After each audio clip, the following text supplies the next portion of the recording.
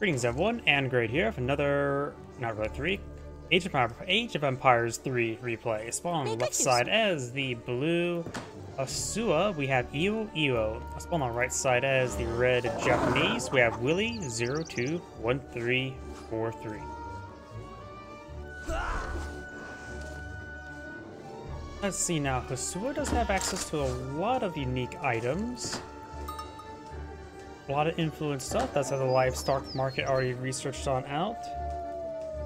Oh, while both players are collecting their treasures, let's see what their decks are going for. So far, he has not selected a deck. The Japanese player has not selected a deck either, so neither of them selected a deck just yet. Maybe eyeing for a bit of reconnaissance. Mark going out for the Japanese. Got the two ninjas moving around, I guess. That's one of the skins, isn't it?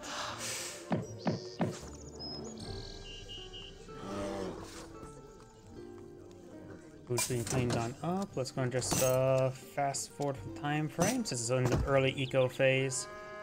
We've of course got the grinder here, which does improve the gathering rate of nearby villagers. It does extend out a bit far, so it is collecting the moose right next to the town center. It also is drawing the rest of these elk as well. Down south, Red does find some sheep, and Blue will intercept that one, or yes, it will. And actually, having Red claim the sheep is actually very important, very good for his shrines. You have to go for the Dutch, what's it called? The Dutch consulate in order to get out sheep. Of course, back home, and we'll go and finish off these wolves now. And Red. That must have been from a card, so Red has deployed out his deck out and does have the canoes or the fishing boats there to collect some food. It allows him to get some stealthy food early on without having a dock to reveal it. His opponent right now has selected a deck as well, so as both players are heading next stage, let's take a look at their cards.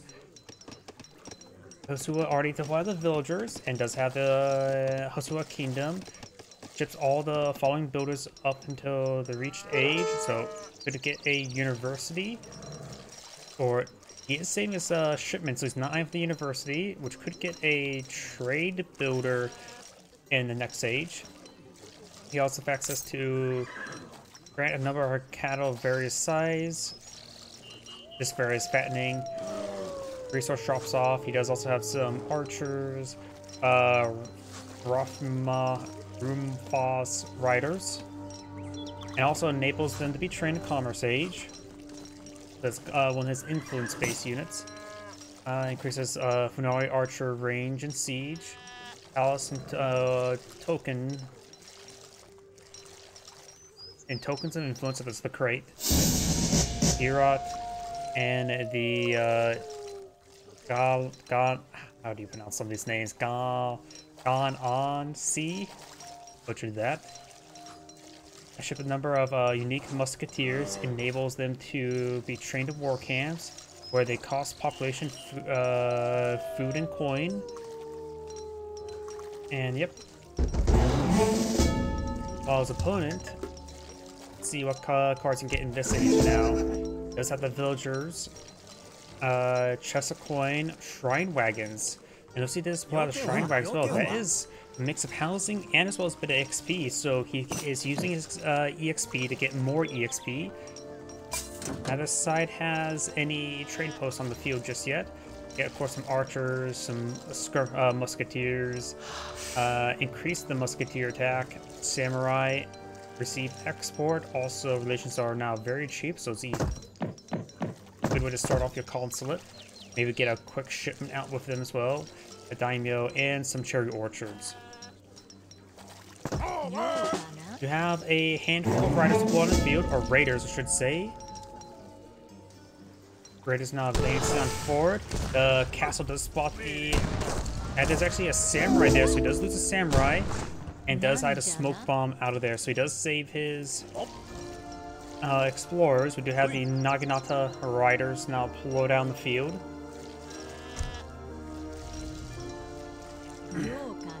Naginata riders are a It has bonus damage versus villagers and deals less damage versus heavy infantry, while these raiders are in the same boat. 29 damage, 300 health, 180 health, and 22 damage. One explorers do in fact go down. Explorer and these Naginata riders are simply overwhelmed. There's way too many raiders. While the Naginata riders are definitely higher quality, they're just severely outnumbered.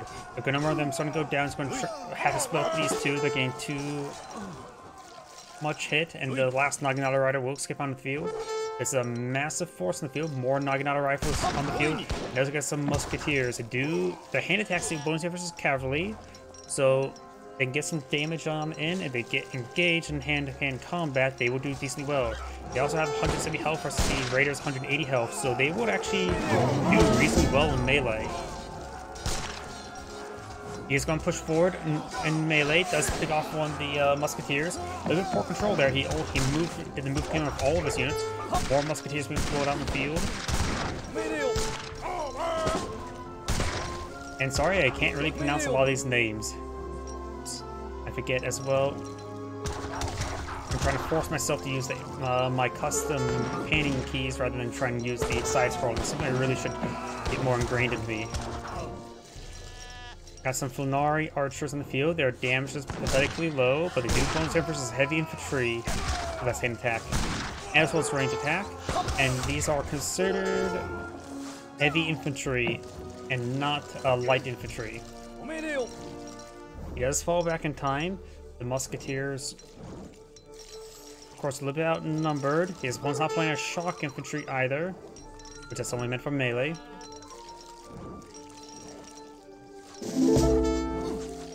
The archers do get some good hits. Yulani, Bolani, however you pronounce it. All these names I'm going to be horrible pronouncing. We do have the archers in a good formation. The Japanese player does fall back. And we do have this raider. Both raiders do go down. They're trying to siege on the shrine. They spread out the shrine set to get some extra wildlife around them. To get extra generation for resources. You can see here he's getting gold, not EXP at the moment. And for the livestock market, if I switch over to him, they're not fully fattened. You can still sell them out for some money. You now have the Emir being deployed on the field, as well as more villagers. Eyeing for some snares. Japanese players are push way forward. He will get his heroes recovered. Maybe a good idea to go for them. There's just far too large of an army here. He knows his opponent's been playing a large number of units, and he's going to lose his whatever mega forces here. That's got some raiders there, and all the Naginata riders do go down. We got a handful more musketeers. We get a good volley there. Another raider does go down. Funali archers do. Let's see, they have a range of 17. The musketeers have a range of 12. And it looks like the university is providing influence. He's getting out the photo tactics, which increases the range of the Funari archers and siege range. Increase their range by 3, so they'll have 20 range versus the 12 range of the musketeers. Quite a big difference, to say the least. And are they classified light or heavy? They are considered light infantry as well, so the Naginata riders do not get bonus damage to them, but they're archers, so not exactly great in melee. They deal less damage to cavalry, so even though the Naginata riders don't hard counter them, the Funali archers definitely are weak against them.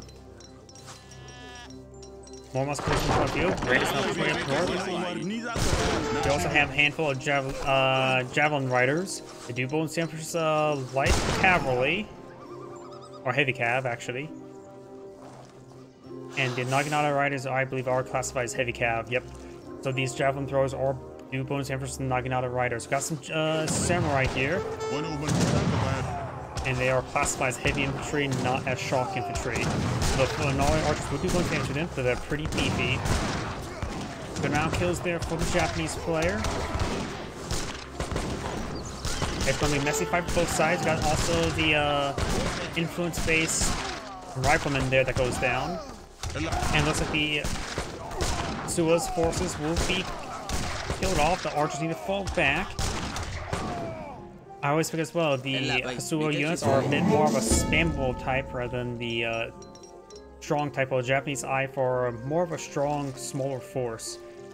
And so now this very large force of units is going to be very, very powerful. The Funali archers do only have 120 health. These musketeers have 170. They do 25 damage at range, so at less range, while these Funali archers versus them do additional 75% damage. So that's approximately plus 7 more damage, so it's approximately 60 damage.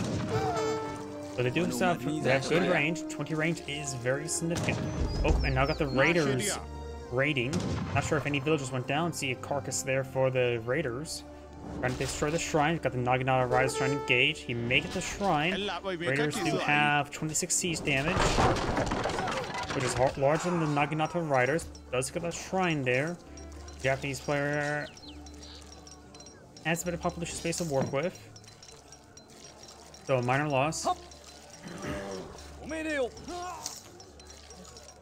And more of the raiders are starting to go on down. Another castle pulled out here. We got greniers here. Greniers are pretty nice in order to make sure the wildlife don't wander away. Got some chariot orchards here. They do have what, 5,000 base food.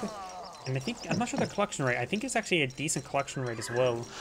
Or they have berry collection rate, which is higher than farms. I think less than livestock. But I think the Japanese have a lot of capabilities improving it a little bit more. Oh, and looks like my ability to use the arrow key, or my camera movement keys, is once again overlapping with the abilities. Apparently I can cast abilities, which I cannot see.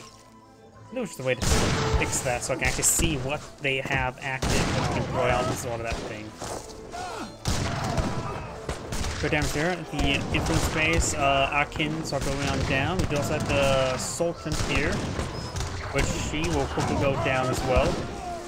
Sultaness to go down. We do have more Naginata Riders facing up forward.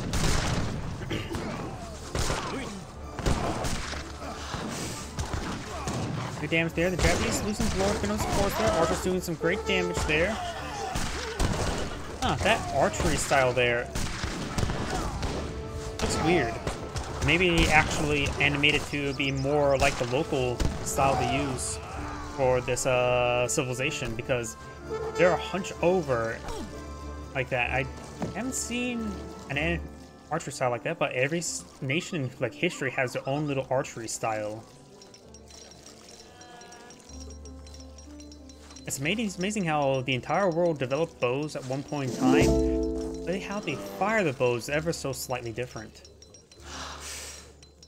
Right now, the Japanese player does have 38 villagers. The Hasua only has 31. Of course, he has quite a bit of income from the influence. It's hard to gauge that, but the Japanese player does also have a good number of shrines in comparison, which about 8. Let's just say each one's producing 0.38 of 0.3 gold per second. It's not very comparable to influence, so I should end up.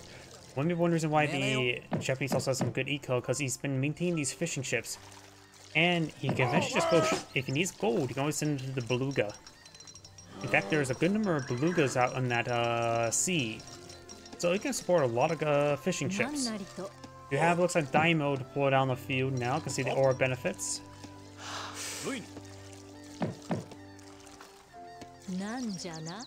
There's Daimyo right there. There he is. Daimyo Mototada. Probably butchered that as well. Oh, we got now the Gearats here. I'm pretty sure they're using a... They're probably using some sort of firing animation, honestly. I'm gonna use firing animation. We do got quite a bit of stuns here. That's probably from the Gearats. He's in a good defense position there. The smaller, high-quality unit force of the Japanese are probably a bit more vulnerable to the Gearats. We also got some Irish Brigadiers pulled on the field as well. That may be related to the map itself. So they're correctly, they're like 100 gold each. and they are one block machine. They're very, very similar to musketeers. They cost entirely gold, of course, a mercenary unit, but regular musketeers are 75, 25, and I think the Japanese player back to the game right now because it's ended right now. So, well played by both players. This is Android saying, thank you for watching, and on to the next replay.